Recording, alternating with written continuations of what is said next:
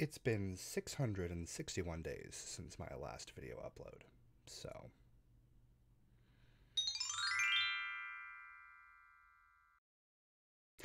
Hello friends, today we're going to be talking about straight pride.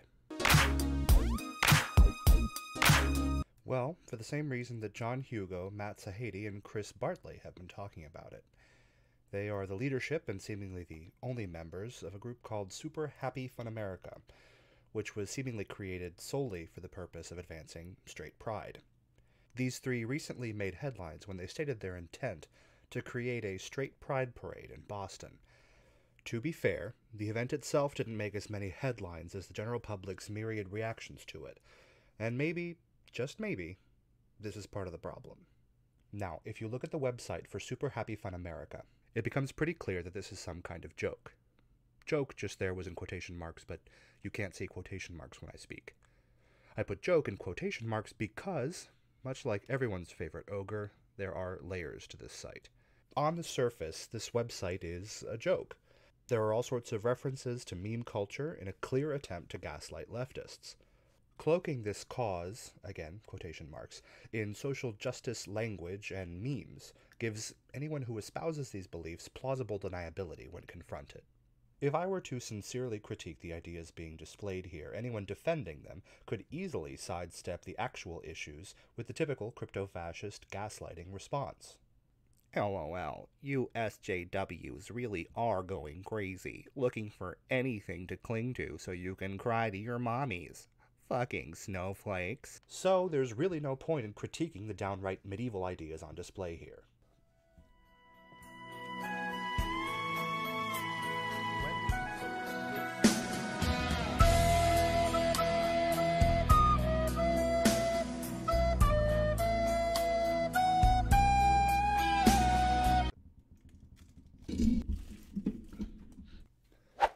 When we consider that this is the website this group has chosen to build, we have to consider that the concept of a half-joke comes into play for the parade too. In other words, the way that all of this is presented allows the creators enough wiggle room that they could, if they wanted, avoid having to explain why straight pride is necessary and just call it a joke. For the record, though, Hugo, Sahady, and Bartley don't seem to consider it a joke at this point, at least not openly. They've taken reporters' questions seriously and have done their best to express their views. Bartley, who is gay, had this to say when asked for comment by Queerty. Queerty? Queerty. Is it Queerty or Queerty? I realized just now that I haven't said that out loud ever. My motivation to participate in this year's straight pride is to make the far left realize how insane they have become and how overarching they are. Many LGBT people have reached out to me and have said that gay pride is not the way it used to be. It used to be about fighting against the man, and now it's a drink and work with man, essentially being a sheep. Gay pride used to be about free speech, and now they are not. So this is why straight pride has become a reality, to showcase how extreme the left has become. This quote gives us some insight into the real reason this parade is being put together. It isn't really a genuine effort to protect what Super Happy Fun America calls an oppressed majority, whatever that means, and, again, quotation marks, but is instead a direct reaction to spectrum pride as a personification of what Bartley calls the far left. Absolutely. There's a lot that can be said about the erasure and exclusion of all kinds of people who don't fit the standard norm of skinny, white, male, and cis. The commercialization and commodification of pride is enough cause for concern. The debate around including police in spectrum pride came to a head this year when police officers in Detroit actively protected KKK and other far-right extremists, groups that actively condone the dehumanization of spectrum communities, at Detroit Pride, all while wearing rainbow badges. There's a lot to unpack in how pride has evolved in the 50 years since the Stonewall riots, and there's even a lot of controversy in Stonewall itself being labeled as the beginning of gay liberation. In his comments, though, Bartley doesn't address these concerns at all. If you listen carefully to what he does say, you can pull back the veil and scratch the surface of why this parade is happening. Gay pride is not the way it used to be. Essentially being a sheep. Gay pride used to be about free speech, and now they are not. Bartley is a very public and unapologetic Trump supporter. His colleagues Hugo and Sahedi also lean right. Very far right. I wouldn't be the first to point out this group's disturbing ties to the alt-right, and I don't think they would even really deny that claim. After all, alt-right's sassy gay friend Milo Yiannopoulos has been named the event's Grand Marshal. As with a lot of other alt-right campaigns and activity, this straight pride parade is part of what American Johnson over at NonCompete has dubbed the Pewdiepipeline. If you haven't watched his video, it's a great primer into the way that modern alt-right internet recruiting works. The alt-right relies heavily on the internet and memes to recruit disillusioned young white men, and others, into their political movement. They hide dangerous and harmful ideas behind fun and harmless-looking memes in order to test the waters with potential recruits.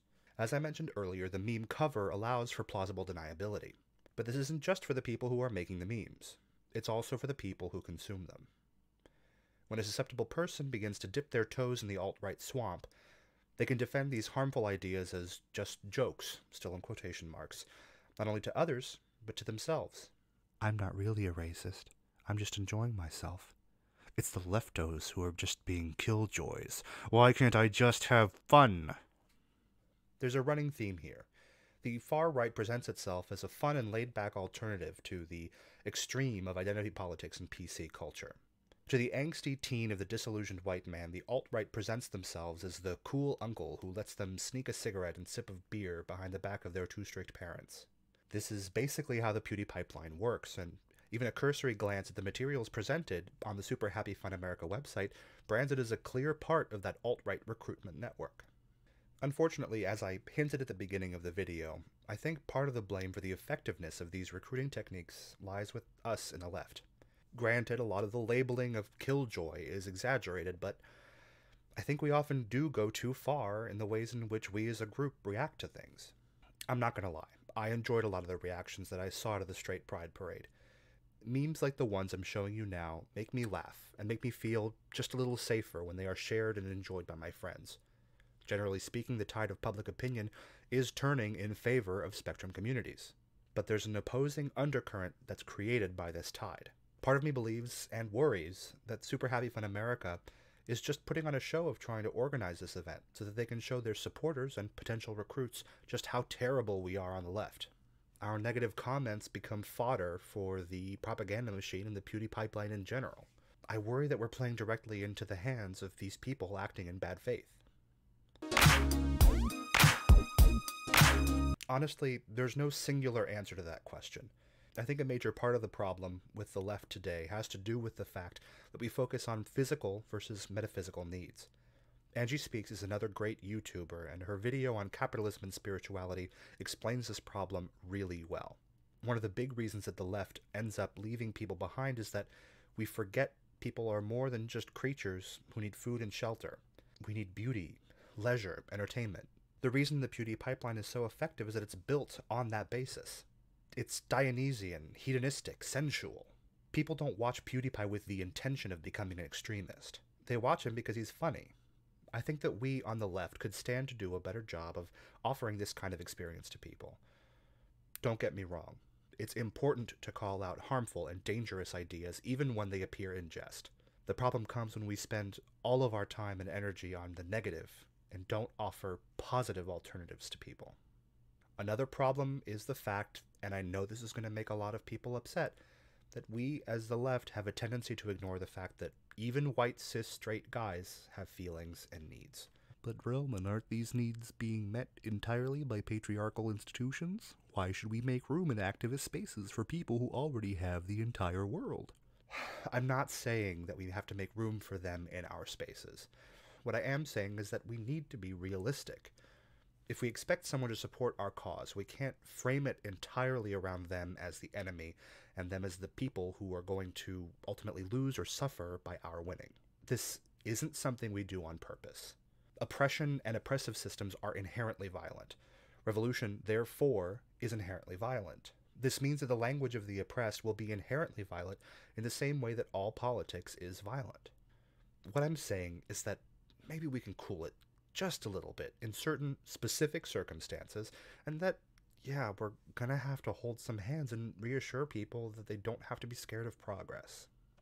That being said, I don't believe that it is a woman's job to justify her desire for equality to a man who resists feminism. Rather, I think it is the job of people like me who can bridge that gap. I don't think it's the job of people of color to explain that Black Lives Matter doesn't mean to the exclusion of white lives. Rather, I think it's the job of people like me, a white supporter of BLM, who can bridge the gap. It is not the job of the oppressed group to be nice and considerate when demanding to be treated as human beings. Rather, we, as a larger political movement, need to consider optics and need to be better about balancing positive messaging with negative. Honestly, I personally feel that the less negative attention we give this group, the better. I don't think the alt-right needs any of us to criticize their ideas in order for them to be opposed. What we need to do is expose crypto-fascism for what it is. I don't think we need to stop Boston from giving these people a permit. They've made it clear that they consider this discrimination, meaning any action against it on our part will be used as fuel for recruitment. Instead, I'm very much of the opinion that they should be allowed enough rope to hang themselves with. Even exposing this for the crypto-fascist event that it is probably wouldn't have been necessary, as the whole thing is likely going to turn into a fascist parade on its own. Most rational straight people, when confronted with the idea of marching alongside fascists, will probably not want to join that parade. Stripped of its disguise of an oppressed majority, they would have much less of a leg to stand on in terms of that nonsense, when it's clear that the opposition to them and their parade from anti-fascists is centered on the fact that they are fascists. We don't need to oppose straight pride. As many people have pointed out, straight pride isn't a thing. It's not necessary.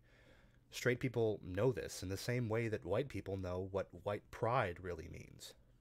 Framing our arguments and objections around straightness only gives them what they want: martyrdom. Let them have their straight pride parade. If it really isn't crypto-fascist bullshit, then great. Let straight people have their party. In the much more likely event that it turns into another Unite the Right, we can stand against the fascists on a level playing field, leaving them without the ability to obfuscate their real intentions. What do you think? Do you agree that leaving them to their own devices is the best course of action? If not, what else do you think we should be doing instead? Let me know in the comments below, and I'm looking forward to sharing some ideas. I know it's been a while, but if you need advice, please hit me up on any of the social media you see listed below. I just started my internship for grad school, so I don't have a set upload schedule yet, but there is an advice video coming soon. As always, thank you for watching, and I'll see you in the next video. Bye!